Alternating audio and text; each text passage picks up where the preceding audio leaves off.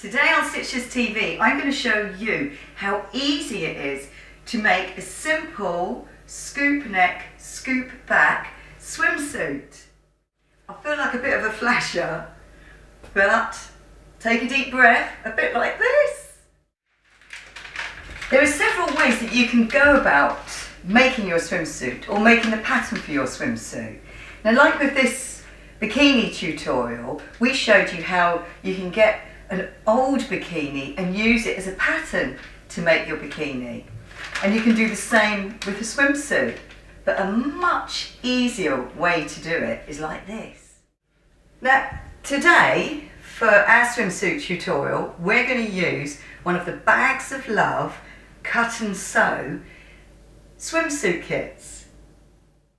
Now, you'll also need some sewing machine needles for stretch fabric, and you'll need some swimwear elastic that's this kind of rubbery elastic, but I think you can use regular elastic if you can't get hold of it. Now, the other mega important thing that you need are twin needles. You need a packet of twin needles. Now, what they are twin needles. You get 2 needles on 1 shank. Now, the cut and sew swimsuit already includes a centimetre seam allowance, so I don't need to add any seam allowance. All I do is I cut along the lines. Now, the good thing about these swimsuits is that they come in loads of sizes. They come in extra small, small, medium, large, extra large. So there's bound to be a size that fits you. So just cut out all of your pieces, cutting along the lines. Now, when you've cut out your swimsuit, don't throw away all the scrappy white bits, because you need one of those hygienic patches to go inside. So trace it out of the leftover scraps, which goes on the other side, of course. Also, this is your opportunity to slightly redesign the shape of the costume if you want. So you've got all your fabric here, you've got the basic shape, you know it's going to fit the size that you've chosen. But for example, I quite like mine to be scooped a bit more on the neck. So now is my time to be able to create that change.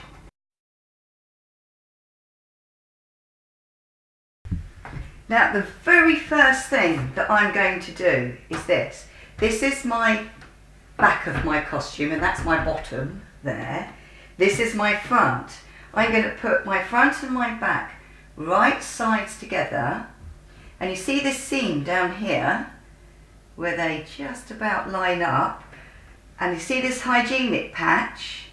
I'm going to create a little sandwich there. So I've got the hygienic patch, then I've got the swimming costume back, and then I've got the top, the front rather, and I'm going to sew all 3 of those together using a small zigzag, very important zigzag stitch.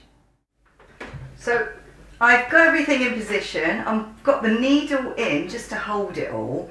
I've put my machine to zigzag number 2, that's the size, and I've got it on a number 2 stitch. Now, I'm not sure if it's going to be too big or too small, so let's have a look.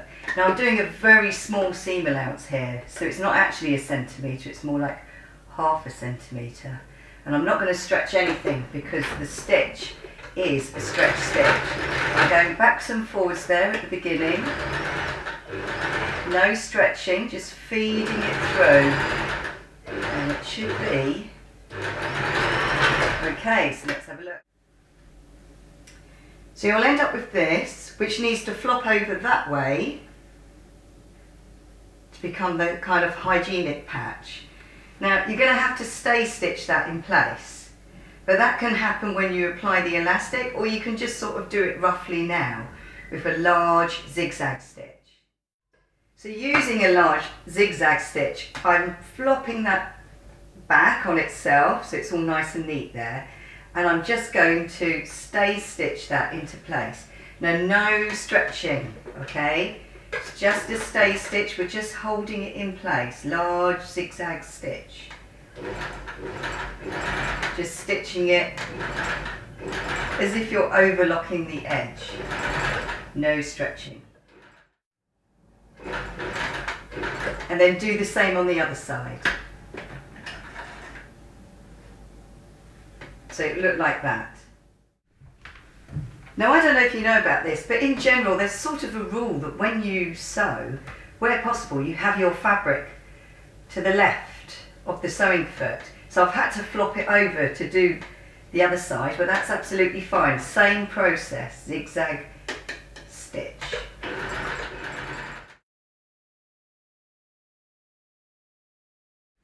So the next bit is really easy. Not that that was difficult.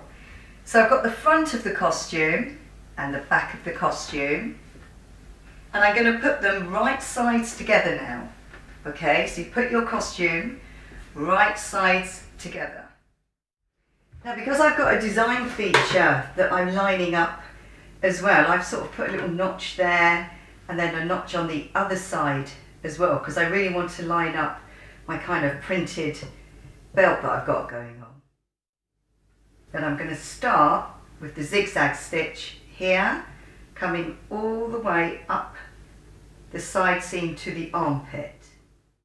So this is how we stitch up the side seams. We put our zigzag stitch to quite large, like a number 5 in terms of the zigzag width, and the size of my stitch is about a number 3. And we're going to zigzag the edge of the fabric together, because not only does it finish off the edge, but mainly it holds it together. So I'm going to go forwards and back in the beginning, and I'm not stretching, I'm just feeding it through the machine, making sure that my fabric is perfectly lined up. You can always add some notches there, until I get to where the end of the seam is, where the armpit is. Now, if I didn't do this zigzag on the edge, what I have found is the fabric slips around or gets sucked down underneath.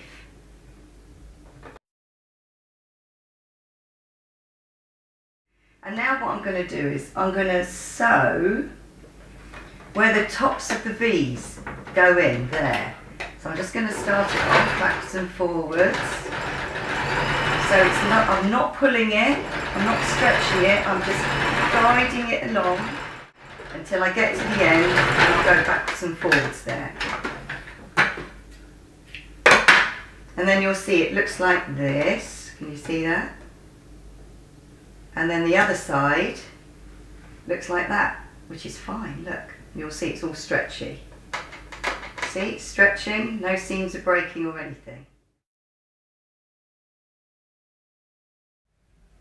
So you can see how it's really coming together now. Now all we have to do is, you know what we did with the side seam, we have to do exactly the same on the shoulder seam. So you'll simply put your fabric right sides together, and they should look something like that. So you've got the large zigzag on the edge, and then the small zigzag seam just on the inside of the V's of the big zigzags.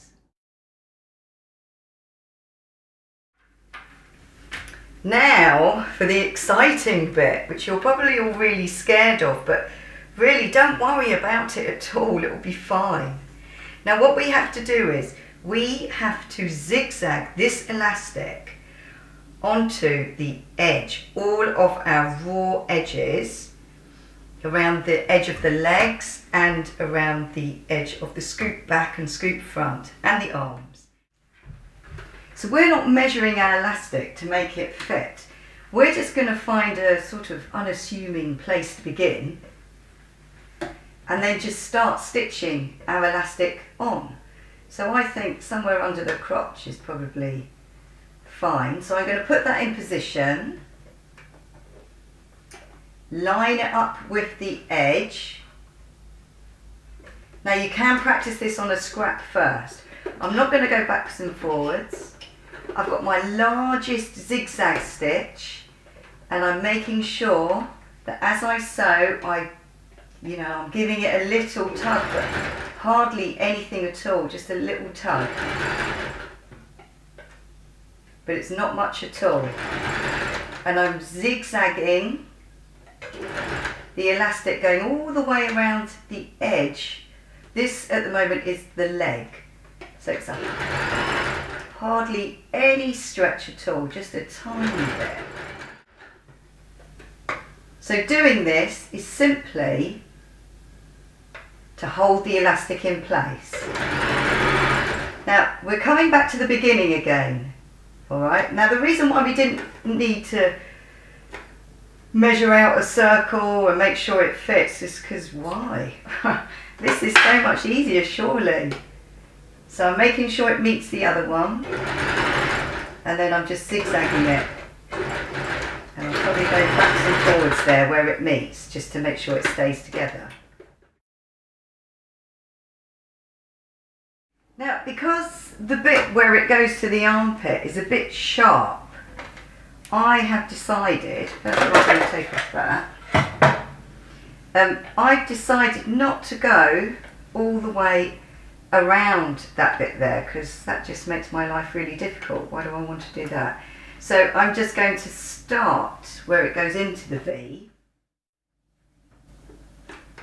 get it in position, and then start zigzagging it just to stay on, going all the way round, yeah?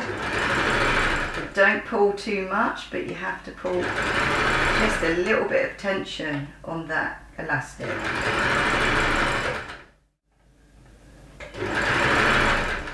So I'm coming to the other side now, and I'll stop before the side seam there, and then I'll just chop off the excess elastic.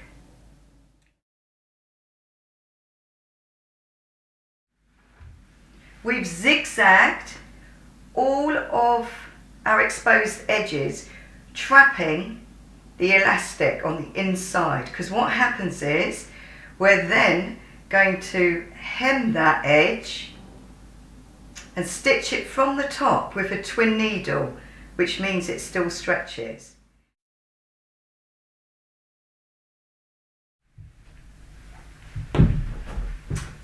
Right, so we're going to put a twin needle on our machine now. Don't be scared, it's nothing at all. So with your machine you'll probably have an adapter like this. If you don't, I have been known to just put a bobbin on the bobbin thing and just let it, don't push it over, let it just be free, and thread with thread from there. But we do have an adapter. So I'm simply going to put my thread on the extra spool.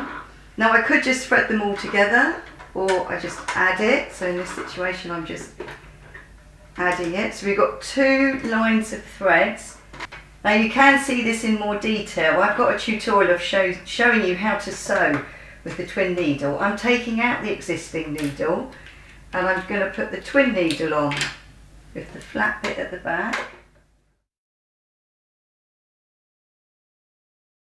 So once you've threaded your needle, it's a good idea to practice on a scrap first of all, but I'm confident that I know what I'm doing.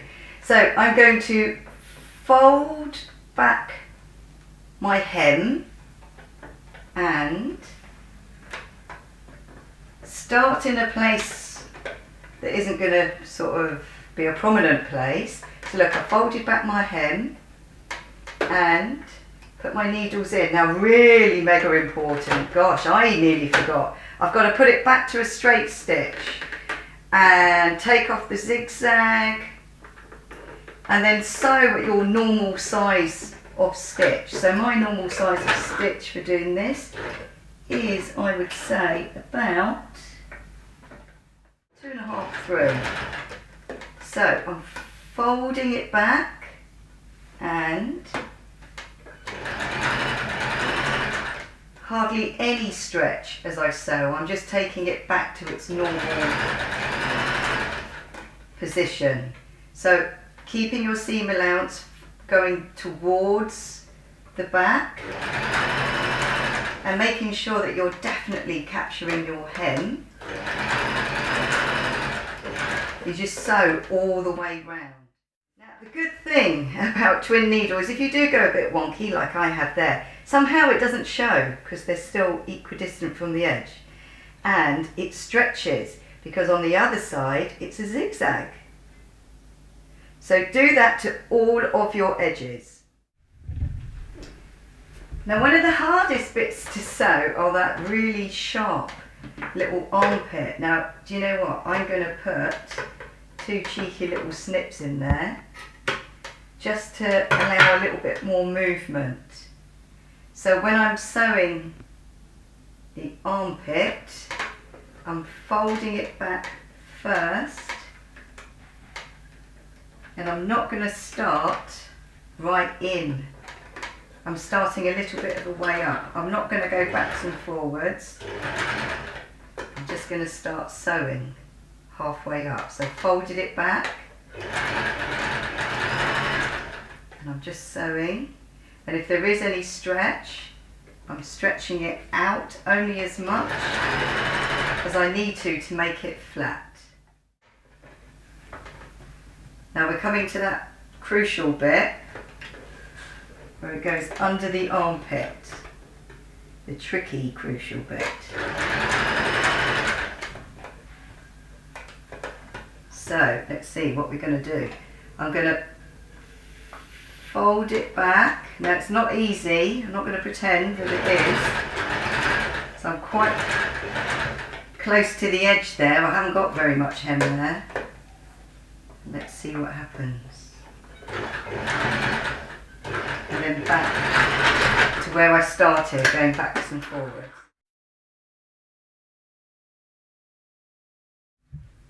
So that is it. We are done. We have made our own swimsuit.